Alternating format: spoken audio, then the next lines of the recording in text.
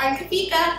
And I'm Julie. And welcome back to another episode of MSU2. So as you all may know, this is our student voice episode. And we asked you guys to send in some of the topics that you wanted us to discuss. But one particular topic that really stood out to us was on blue lights. Yeah, check it out, guys. I've got blue light on my phone. See? No. That's not what I meant, Julie. Well, what do you think it is? It's literally the word blue light. Okay, let's just ask Google. Fine, I'll Google it. Blue light is a visible light, which is a part of the visible spectrum that can be seen by the human eye. Of all the colors, blue light has a very short wavelength, which means it produces higher amounts of energy. Studies suggest that over time, exposure to blue light can cause serious long-term damage to the eye, such as digital eye strain. This temporary discomfort can encompass a range of ocular and visual symptoms. Estimates suggest its prevalence may be 50% or more among computer users. Symptoms may include dry eyes and redness, headaches, increased light sensitivity, and blurred vision. Well guys, you know how we love our expert opinion. So let's hear it! Our eyes allow us to detect different patterns of light which are converted into images by the brain, giving us the ability to see the objects around us. So let's briefly look at this process. Light rays bounce off objects around us and towards the eye. Light first enters the cornea, which is a clear portion of the eye.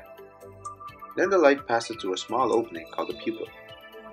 The colored region of the eye, called the iris, controls how wide the pupil is and how much light can enter the eye.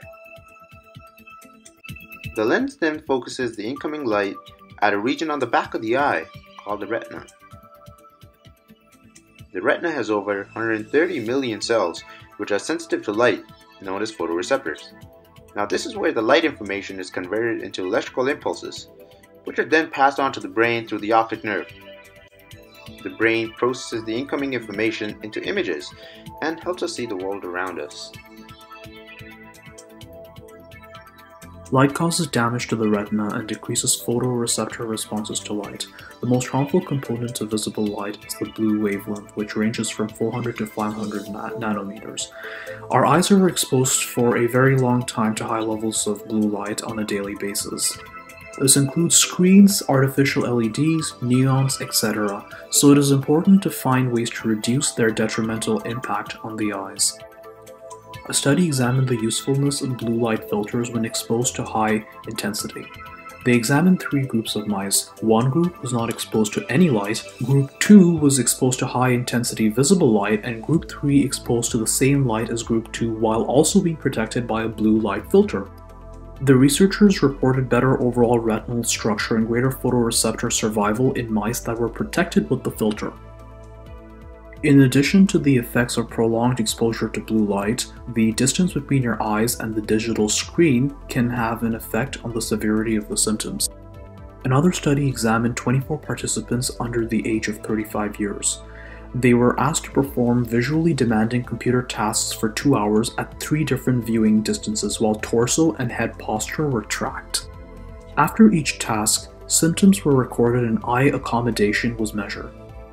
The study found that if the computer screen character sizes were close to the limits of the individual's visual acuity, the optimal distance between the eyes and the computer screen was 52 to 73 centimeters.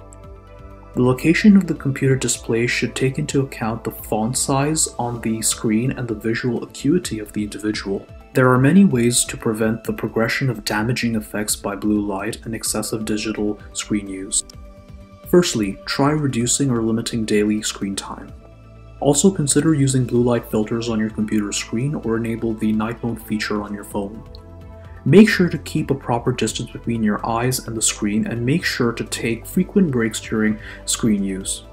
And when using a digital screen, ensure that the light is not too bright and does not produce excessive glare on your screen. For more options better suited for you, make sure to have a chat with your optometrist. They'd be happy to help you. So Julie, I hope this is enough information for you to really understand what blue light is. Yeah, don't worry. I'm never gonna show people this screen again. Well, thank you for tuning in to another episode of MSU2 Blue Light Edition. Yeah, make sure to like and subscribe below, guys. See you next time.